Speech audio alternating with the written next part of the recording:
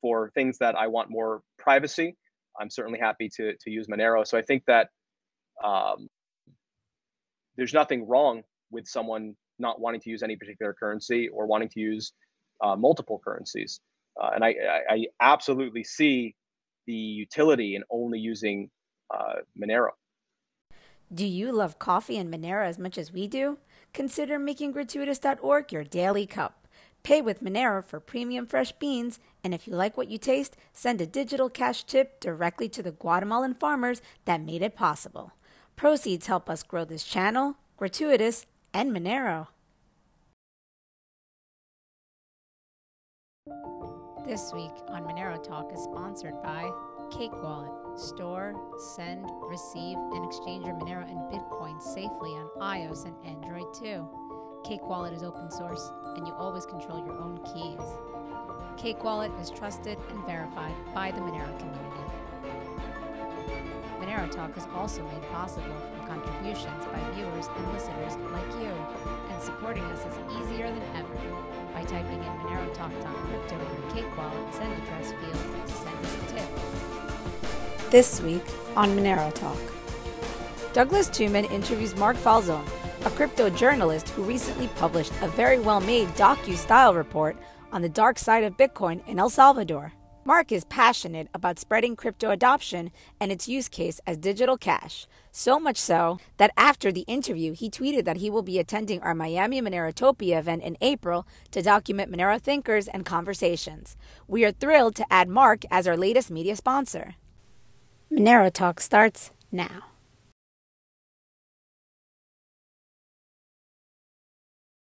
All right, Marc, glad we finally linked up. Nice to meet you, Douglas. So there is a bit of delay for anybody that's listening or watching at home. So we'll try to edit it as best we can, but otherwise bear with us. Marc, so I learned about you, I think it was on Twitter. You had posted a really well done video about the adoption of Bitcoin in El Salvador. You went down there yourself. You walked the streets, and I thought it was really revealing. So I'd love to first talk about that, if you want to get into that a little bit. Is Bitcoin being used in El Salvador? What's adoption like down there? So I went down to El Salvador and I spent maybe 5 weeks or so, maybe a little bit longer, to see what was going on. Originally, I went to the Bitcoin Beach, which is sort of the forerunner of Bitcoin becoming the currency in El Salvador. And while I was there, I decided to extend my stay and see the rollout of Bitcoin becoming a national currency of the entire country. So I stayed throughout the rollout. I ended up having to flee the country, as funny and dramatic as that sounds, at the end of my stay there. But I did get to see what the rollout was like and maybe a wider view of it than maybe what was just being posted on Twitter, which was mostly people that were very enthusiastic about crypto, like I am, but maybe let their optimism get ahead of what was actually happening on the ground. I intend to go back in September, so a year after I left, to see, assuming I can get back into the country, to see how things have developed. But while I was there and up until I left, it wasn't really being used as currency. No merchants down there, other than, let's say, Starbucks or McDonald's, were actually accepting cryptocurrency or even really aware of it, even though technically they were breaking the law by not accepting Bitcoin. What do you mean you had to flee? What happened with that? So I did a video of my time there. It's a 2-hour documentary. Long story short, there was a protest at the very end of my stay in El Salvador. And by that time, I had gotten a lot of media attention in the country. I gained a large following of people in El Salvador, and I was on the national news, and I started getting a lot of attention. So in this protest, someone tried to throw a burning ottoman into a building to burn it down and burn down the Chivo ATM that was inside of it, and I took it out. The person that put it in was one individual, wasn't part of a group. There wasn't swarms of protesters trying to burn this down. It's just this one crazy guy. And when I removed the burning thing from the building, the media ran up to me and was videoing me. And I realized that in El Salvador, getting involved in politics is illegal. So I realized that me pulling that burning thing out could be construed as me being involved in politics. And as soon as I saw the videos, I started booking it to the hotel. I said, "Give me any flight that you can give me to get out of the country." And I wasn't wrong in doing so, because as I was rushing to the airport, one of Bukele, the president of the country, one of his cabinet members, shared the video of me with the caption to condemn the protesters, showing that I'm a foreigner that's telling them that they shouldn't be violent. So it got some attention, and I didn't know what would happen if I stuck around to find out. Oh wow, that's a little scary. It's crazy. So Yeah, what is your overall take then on what's going on down there? What is really happening? Give us a little insight into what you think is really kind of happening behind the scenes. Is the president pushing adoption of Bitcoin because of his ideals, his actual beliefs in the project of Bitcoin, or are there other reasons you think he's doing it? Give us a little insight there into what you actually think is taking place. that's a tough question, but I think to understand what his motivation is, it's a good idea to look at the outcome of what's happening in El Salvador and where the Bitcoin is going right now. So if we look at the outcome, what we see is that Nayib Bukele, who's the president there, is effectively collecting Bitcoin from the citizens. The citizens don't really want Bitcoin. They don't really understand it. The businesses don't want it.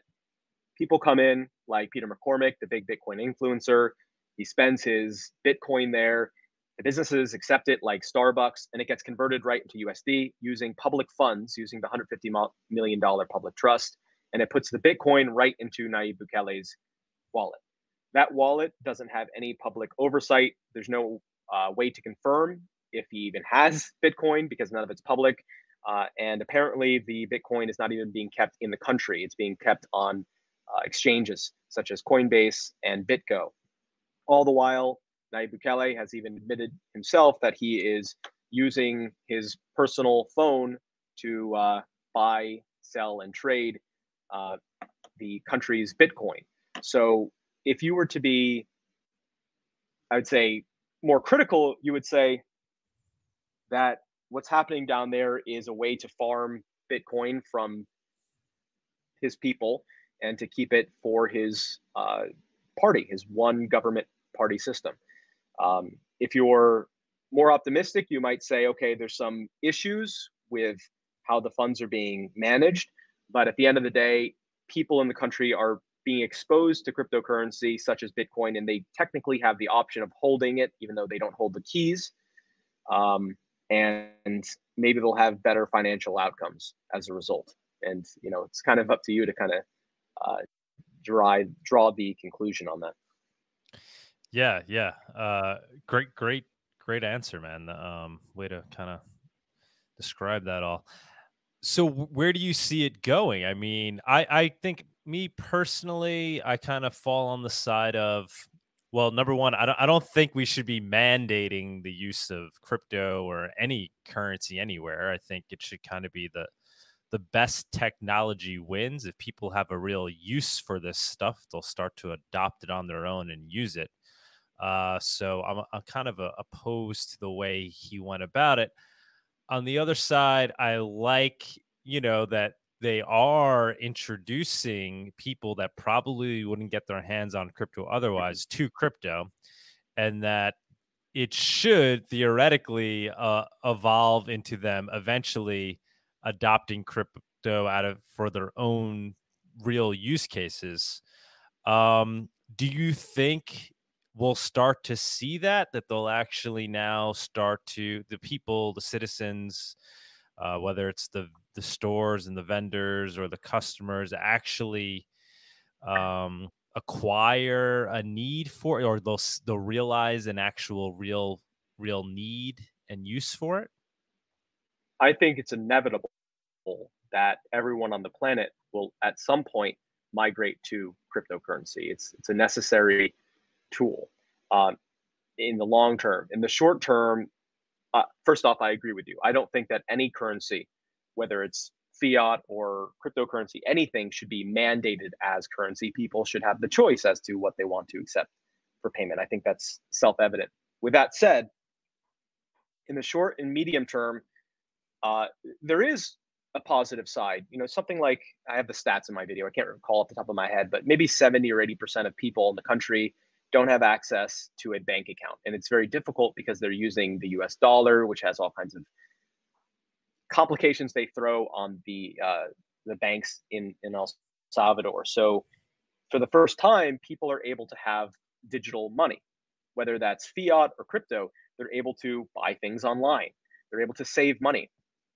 And you think about it, you know, keeping your money, physical dollar bills under your mattress with you physically doesn't work as a long-term saving strategy. So there's no doubt that there are positives, but you also have to recognize in the short and medium term as well that Bitcoin has not performed well.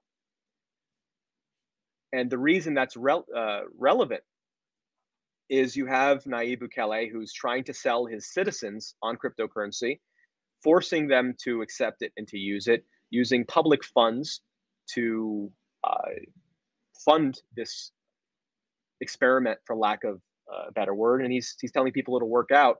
And it can leave a really bad taste in your mouth if you know that all of your tax money has gone to this gamble, and the gamble seems to be underperforming by $10,000 or more. I don't even know how much it's down right now. So whether that leaves a bitter taste in people's mouth where they will be suspicious of any cryptocurrency, it might take some more time for them to open up. But we'll see. Maybe Bitcoin will 10x in the next year, and then people in the country that are critical of it will have a different opinion. Do you think it leads to the adoption of crypto in general down there? You know, in this, let's say we go down the positive road, right? So, you know, there isn't this massive loss of money, of tax dollars. You know, Bitcoin price stays stable or continues to go up. People continue to adopt and use, if not because they're being forced to, but whatever, it happens. Do you think then people just stick with Bitcoin, or it just leads to general crypto adoption down there? Well, I think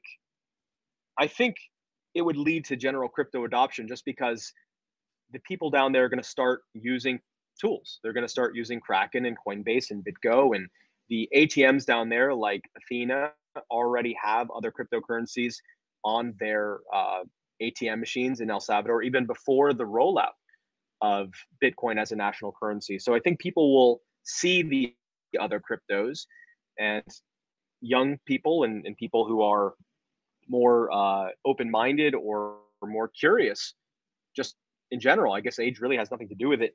They're going to learn and experiment with other cryptos, just like I did when I got introduced to crypto pretty late, 2 years ago. I only knew about Bitcoin, and then I started discovering other cryptocurrencies, such as Monero. Awesome, man. And do you think we get to, you know, if things work out down there, that people start using crypto in the way it was meant to be used, you know, kind of peer to peer, hold your own keys? Or do you think that kind of gets lost, and because of the way it's initially being adopted, everybody kind of uses it through these third-party services as opposed to using it in the genuine way it's meant to be used? Yeah, that's the big question, and it could be the big tragedy that we see with crypto adoption, which is, you know, we start using crypto, but it's all through third parties. It's all through our PayPals and our Strikes and our all these intermediary accounts instead of wallets. And I personally, I would hate to see that be the case, but you can only hope that people discover things like what's happening right now with the truckers in Canada being, silenced using a third party system, right? So I hope that over time people see the financial censorship. And I think in a place like El Salvador, where you have dissidents being arrested without warrants, people are going to recognize that maybe they don't want to keep their currency held by their one party government.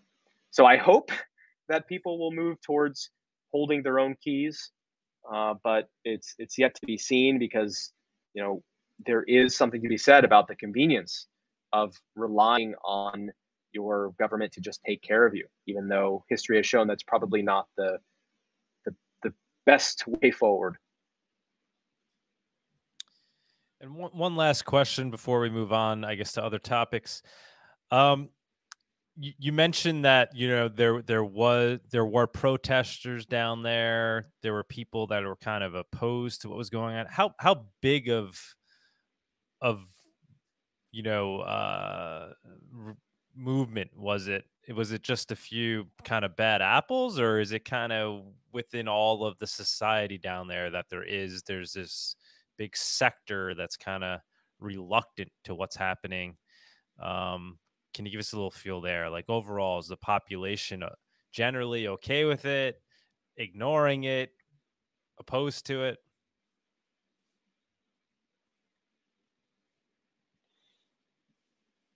So when I was down there, I'll tell you a little anecdote. I was driving through the main city of San Salvador, the capital city, and I saw in a building this massive print, this wheat pasted print, and it must have been 8 by 16 feet, some big print. And it was a photo of Nayib Bukele in Congress, where he brought in all of his armed soldiers to intimidate the opposition to pass a law that he wanted to pass. And I saw that and I thought, wow, that's a pretty strong statement to put up on the wall, because one of the things that you hear from President Nayib Bukele is it's the 3%. He always talks about the 3%, that 97% of the country supports him, and there's only a minority, 3%, that don't. And with Bitcoin, it's only 3% that don't support him. And in fact, if you look at many of the tweets from the influencers, the Bitcoin influencers of the protests, such as both of the protests that I were at, they would show images of 10 to 12 people there and say, there's your 3%. But one of the reasons that I went viral and got so much attention there is because I went to the protest and I had a drone and I flew the drone. And when you see the number of people that are at the protests, you realize that there's something fishy about that 3% number. I ended up asking a reporter who became a friend of mine, Ricardo, for elsalvador.com, where that 3% number came from. And it turned out it was from a poll that was done at the very beginning of his presidency. And it was an outdated number of just people, not about any specific policy, but the country liking him or not liking him. So when he was elected, people liked him. But any policy, specific policy, they use that same figure, that 3% figure, to minimize the dissent against anyone who has a problem with any particular policy. So I can't tell you the number of people that are against the Bitcoin policy. If you ask Nayib, he's going to say 3%, but that number is absolutely not true. And again, when you look at the footage that I put out there, and really other people too, you can see the numbers are substantial. I don't know if it's majority, but there are people with concerns. Yeah, I know these are obviously very difficult questions. I mean, you went down there, you spent some time. I can't, but it's not like you've been living down there your whole life. You're, these are just your perceptions during that time you're down there. But it all very interesting. So I think we'll move on to another topic. And I guess we'll just have to see what happens. So how did you get into crypto? What is your crypto story? You mentioned Monero there. I mean, were you are you a Bitcoin maximalist? Are you a coin agnostic? Kind of tell us your overall kind of crypto story. Hey, cool. I've never heard the term coin agnostic. That's cool. Um, so I got started in cryptocurrency a long time ago. Okay, let me rephrase. For me, it feels like a long time. For anyone in crypto, it's not. It was 2 years ago. My friend David uh, kept trying to get me to get Bitcoin. It kept trying to get me to, get into it, and the price was really low for, whatever he thought the price was supposed to be.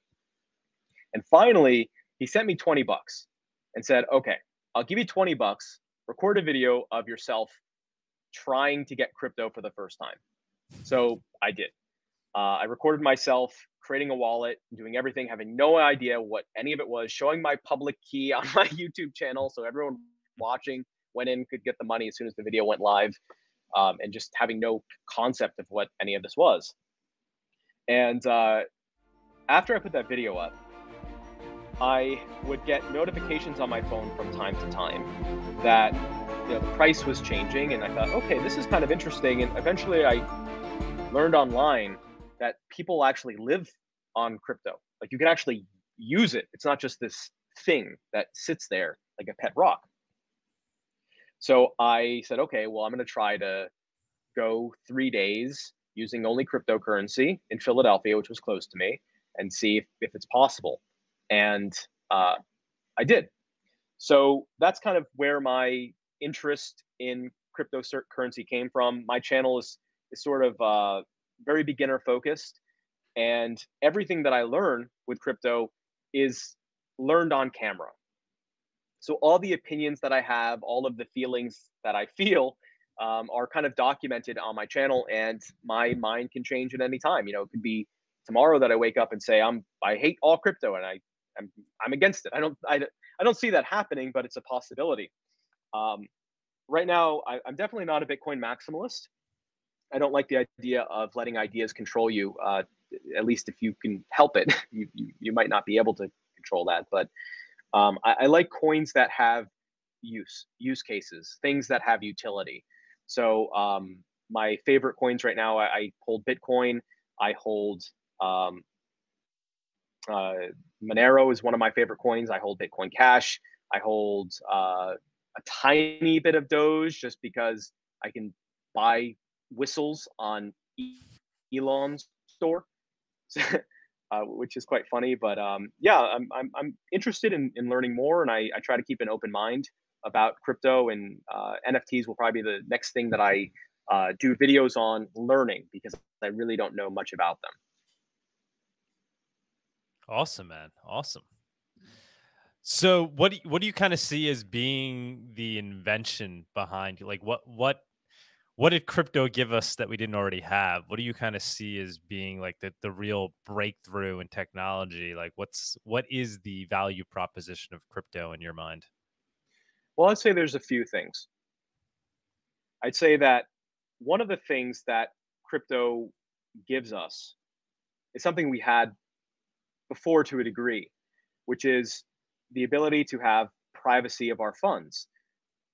But when the internet came, and as people are using online mediums to exchange value, that fell away, and banks have gotten certainly more powerful, and uh, they broke the gold standard. So having coins that have supply caps is certainly attractive to me too. So the idea that I can have a currency that I control, that I can choose what I want to do with, that cannot be inflated without my consent. I mean, when I saw what was, I'm an American citizen, and I saw what was happening over the past year with all this printing, and I'm thinking, no, I don't agree with this. Don't touch my money. And of course, I recognize that I'm in a society and taxes, blah blah blah. But I don't like the idea that the government or anyone can devalue the money that I have. So crypto for me is a way to take agency of my financial life, just like I would take agency over the health aspect of my life, or my religion, or my family. So I think it's deeply important. And that's one of the reasons why I've become so enthusiastic about cryptocurrency over the last year. And how about like the digital cash aspect? So not so much the the sovereign money, or the non-state owned fiat, but just these aspects that you can use it freely without censorship, without Mhm. your transactions being traced. What's kind of your viewpoint of Mhm. that use case? Well, the importance of that becomes explicitly clear when you look at people like Kyle Rittenhouse. So, a few examples. I mean, regardless of how you feel about Kyle Rittenhouse, I don't really care whether you like him or don't. But when you look at what happened with him, not only were donations sent to him blocked by payment processors, which is outrageous, but GoFundMe, the crowdfunding uh, platform, blocked it. And then it went a step further, where there was a leak of the personal information of the people who made the donations. And police officers were fired for supporting a man who was shown in a court of law to be innocent. And if that doesn't shock you and show you the importance, because a lot of these ideas of privacy and security and having agency over your finances, uh, they're they're amorphous and they're abstract until it happens to you, until you see an example where there's really a breakdown. And for me, Kyle Rittenhouse was the first time that I consciously recognized that aspect of it, which is the privacy aspect of it. That's the point where I said, okay, that's pretty relevant. Do you think, because I think you have a good kind of instinct for adoption and kind of the way people are. It's just the sense I get from you and when I watch your videos. So do you think people will start to adopt crypto for that use case, for its ability to be censorship resistant and private? Do you think people will start to actually use it for that purpose? I think there's a subset of people where privacy is more important to than others. So I think that those people will get involved once they hear about the options that are out there for having privacy of your finances. But I think that there's another subset, maybe even a larger subset of people, unfortunately, that just have no interest in that. But what can snag them and what can get their attention is getting away from these big payment processors that are taking 4 to 5% of their money just to facilitate something that you can do instantly and nearly free using cryptocurrencies. So I think as more people, the thing is with crypto is it's both a currency and it's a payment processor.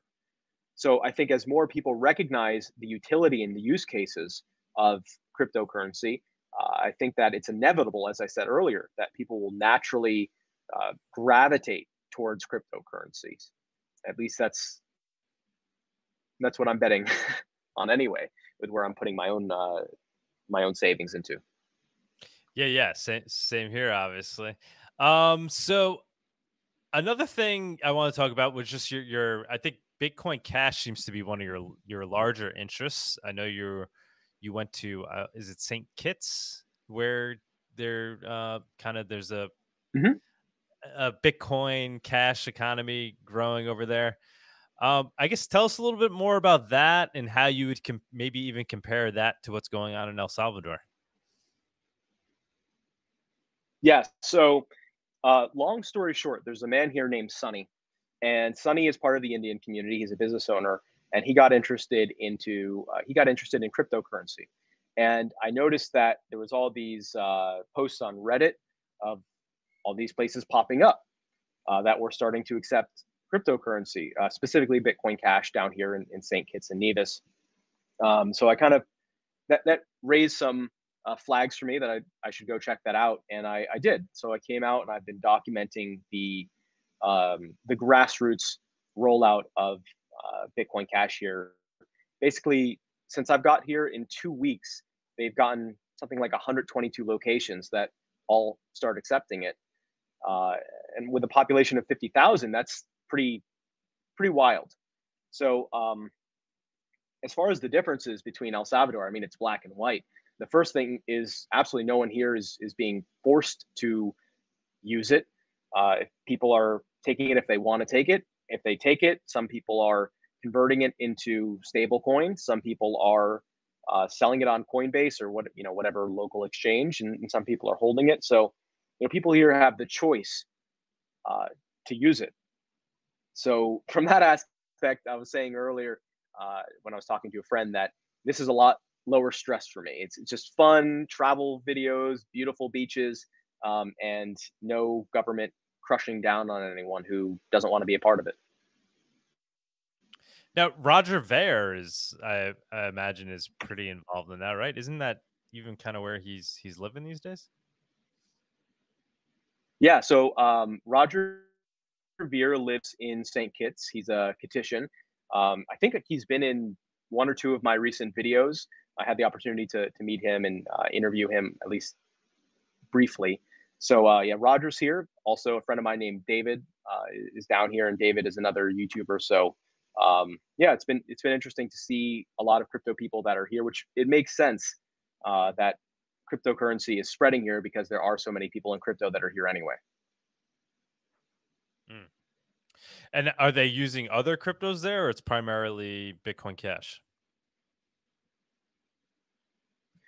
So from what I've seen, it's primarily Bitcoin Cash. Okay, so it's Roger Island. So I can't take my Monero down Yeah, there. you can say that. Well, that's a good question. I know from speaking with Roger, he's a huge fan of Monero too. So I'm sure he would take it, and I would take it too. Another funny thing, just as a side anecdote, when I was down here, the Nano community, they always want my attention and anyone's attention who's doing marketing or documenting or anything like that. So they started tweeting at me, and they're like, "Well, why don't they take Nano down there?" And it's like, come down. If you want people to take Nano here, come down and get people to take Nano. So what they did is they have a tool where if you go to a certain location on a map, then it gives you Nano if you claim it and you're at that location. So they picked the point of the highest mountain that's like a 8-hour hike that no one could ever go up. And they're like, "Mark, go climb the mountain and get your Nano." I'm like, listen, I can barely walk 3 or 4 blocks in New York without getting winded. I'm not climbing a mountain. That's pretty cool, though. I like that idea. Yeah, it's so interesting. Recently in the Monero subreddit, there was a guy who posted, I don't know if you saw this, but he was switching from Bitcoin Cash to Monero, and he wrote up, it was actually a very good post for anybody that's interested in Monero, because he goes through a lot of, kind of the basics and discusses a lot of things. One of the interesting points that I think he made, and I agree with it, I like to hear where you stand, was basically just with regards to adoption. And we kind of talked about this a little bit, but this idea that, it shouldn't be forced upon people, obviously, and that it should just happen organically, and there should be this real need. And so he talks about how with Monero, he sees that happening on the dark markets. It's not happening so much yet in the clear marketplace with Monero.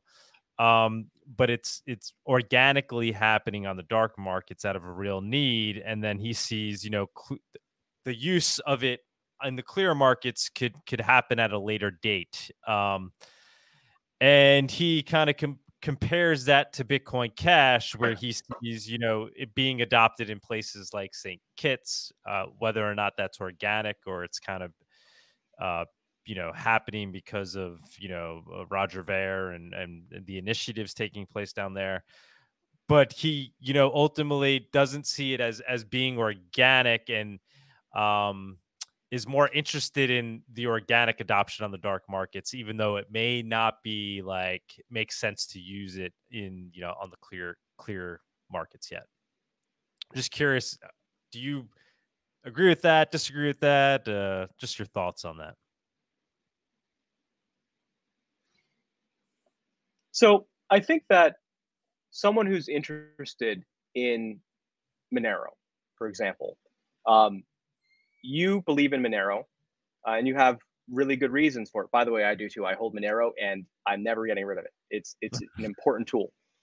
With We'll, that said, you have a we'll podcast throw up where you. your we'll throw up your Monero address when we post this video. Maybe we'll get some donations. Sorry to interrupt. Go ahead. That's awesome. Yeah, please. So in any event, you believe in Monero, and you want people to learn about it because you see the utility of it, you see the use case of it. So for you, you do a podcast, and your hope is that many new people get exposed to your podcast to learn about it, and they can make the choice if it's right for them. And that's something I believe in too. That's what I'm doing with my YouTube channel. I hope more people discover cryptocurrency. So I think that with Saint Kits, let's say that we say that Roger Ver is behind all of this, right? He's this mastermind who's showing it. So I guess the question I have is, regardless of who is sending the message, if the message is getting to someone and they see the benefits themselves, that adoption in my eyes is organic, whether it's coming from a podcast, whether it's coming from an individual who is going door to door, whether it's coming from, Sonny, who's telling his friends to adopt it, and they're just doing it because, Sonny is part of the community and they're trying it, and they discover over time whether it's right for them or not. I think that, to me, all of that is a type of organic adoption. What's not organic to me is top down, where you have what you have in El Salvador, which is the government saying you are taking this, and if you're not taking it, there's a consequence, there's a punishment. So as far as the guy who switched over from BitcoinCash to Monero, I think that's a totally reasonable thing to do. I guess I'm in the camp where I'm okay with having multiple different cryptos for multiple different purposes. One of them is purchasing things. So I'm super happy to have BitcoinCash to make certain, let's say, small purchases or even large. For things that I want more privacy, I'm certainly happy to use Monero. So I think that there's nothing wrong with someone not wanting to use any particular currency or wanting to use multiple currencies. And I absolutely see the utility in only using Monero. Awesome, man. So what drives you, man? You're a talented guy. I like the content you're putting out there. What's kind of driving you in this ecosystem? What are you most interested in? What are you trying to achieve? What's motivating you with regards to crypto? Oh, cool. For me, it started out with curiosity, and for me, it's just this fun thing to tinker with. People seem to like it and use it, so let me dip my toes in and see what it's all about and kind of explore it. That was at the beginning. As time has went on, my feelings on crypto have changed, where now there's more urgency. It's not so much about being curious, it's more about, hey, pay attention to this. This is really important. Again, the GoFundMe thing, the Canadian truckers, the Kyle Rittenhouse thing, financial censorship, all these things that just really infuriate me, make me feel very driven to continue making the kinds of videos that I'm making, and for people to discover that there is an alternative to it. And I feel like a lot of the content on YouTube about crypto is stuff that I don't care about. It's guys in the rooms showing financial charts. That's great. Trade it, be a stock guy, whatever. But I wanted to make content that is extremely beginner friendly, stuff that is something anyone could understand, especially because I'm not an expert. So I'm just showing what I learned. So in a way, I feel like it's a necessary and lacking type of content on YouTube, on the platform of YouTube. And I tell my mom all the time, like, hey, look what's happening. Look at all this government printing. Look at all this inflation. Like, get out of it. Tell your friends, get out of it. There's a way to get out of it. So I guess it's more mission driven now than maybe it was at the beginning. Are you going to be in Miami for the Bitcoin 2022? I don't have plans of it yet, but that doesn't mean that won't change. But we'll see. Okay. Reason I'm asking because we're throwing a Monero conference down there. We'd love to have you, man. It'd be great if you came down and you know, maybe as a media sponsor, you made a video of it, kind of give your impression. I think you do a great job. You're a journalist. I think you got. Is that what you went to school for? Is that where your talent? Obviously, it's where your talents lie, but is that also where your training lies? So I wouldn't necessarily call myself a journalist, although it does say that on my Twitter bio because I'm trying to get the blue check mark. I think that'll help me get it. But yeah, I would say I'm more like a documentarian, if anything. But my background is in fine art. So, I studied a little bit of filmmaking in school and photography. So the creative side and the humanities are definitely appealing to me. But Monero conference sounds pretty awesome. And that is definitely something that I would be super excited to come check out and document. Awesome, man. I will follow up with you on that. Is there anything else you want to bring up? You want to talk about? Well, I don't know if there's any big topic other than looking at and following what's happening in El Salvador. I'll tell you one quick thing before we get off here, and that is I was looking at some of the numbers and trying to understand what the price of Bitcoin would need to be for El Salvador to break even, and really how much Bitcoin they even had. And what I found, and the numbers are, I think, in a recent video of mine called Bitcoin in El Salvador, Disastrous Success.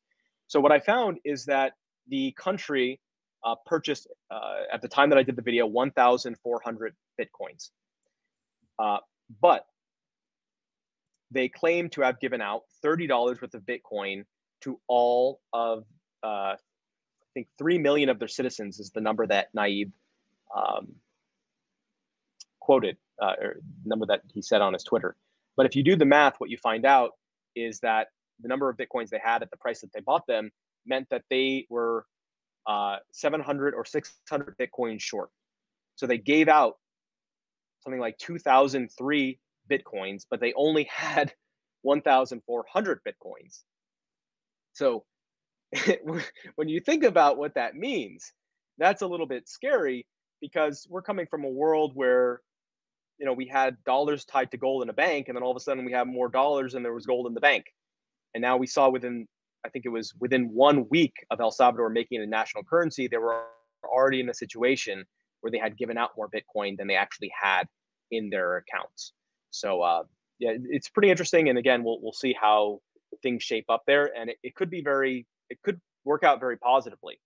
So we'll see. Yeah, once again, I think you did a good job at kind of showing the other side of the story there, not the super hype. It's Bitcoin is being adopted in El Salvador. You kind of showed the truth behind it.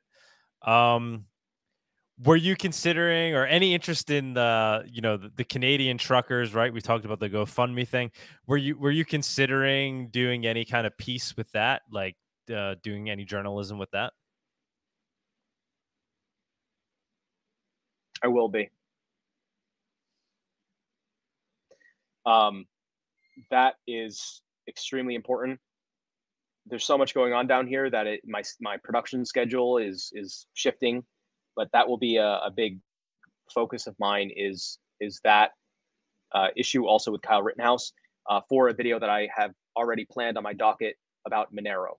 So my video on Monero, will cover the truckers, and will cover Kyle Rittenhouse. Oh, amazing, man. Amazing. Please reach out to me if you think we could help in any way.